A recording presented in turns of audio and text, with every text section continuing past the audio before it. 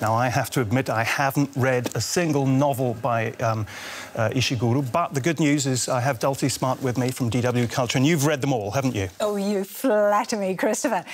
I am a real fan, and two of his novels are among my favourite books of all time. Well, my first question is, which one should we start with? Yeah, that's the question I'm asking myself.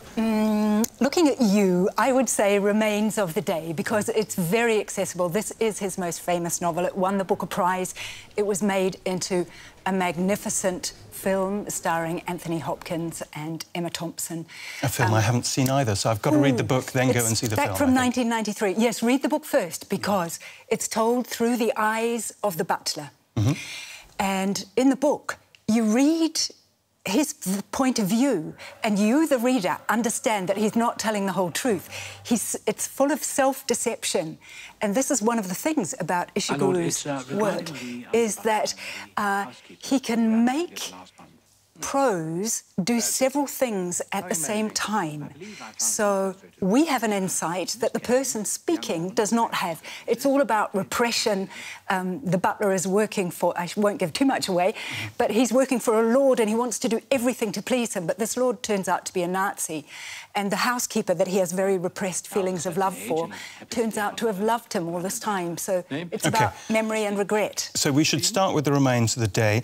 Tell me also, I mean, you say you're a fan of Ishiguru. What is it that makes him so special? As with all great literature, first of all, the kind of themes that they deal with. You have to really have something to say about the world, and the Nobel Academy likes writers who have something positive to say about the world. I think Ishiguru's message might be that we should seize the day, that we should be honest with ourselves, we shouldn't deceive ourselves, we should honour memory. He said that this afternoon in a press conference, that individuals, but also nations and communities should... they're often uncomfortable with the past and they cover it up, they cover up the memories.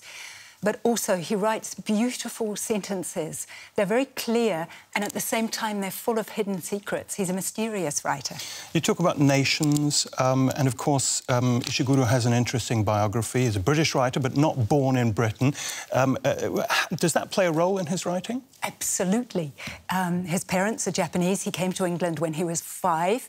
He didn't go back to Japan for 29 years after that, and yet he wrote about Japan. He wrote about this other world. But we can listen to him talking about this.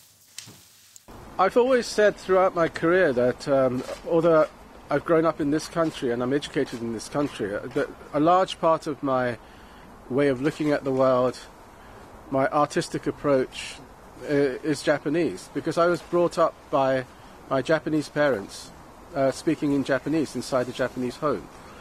And so I think I've always looked at the world partly through my parents' eyes, as we all do. You know, so I've always had a part of me that is Japanese. Kazuo Ishuguro there, the Nobel Prize winner for literature this year, and Dulcie Smart was helping us to understand why. Thank you very much, Dulcie. Thank you, Christopher.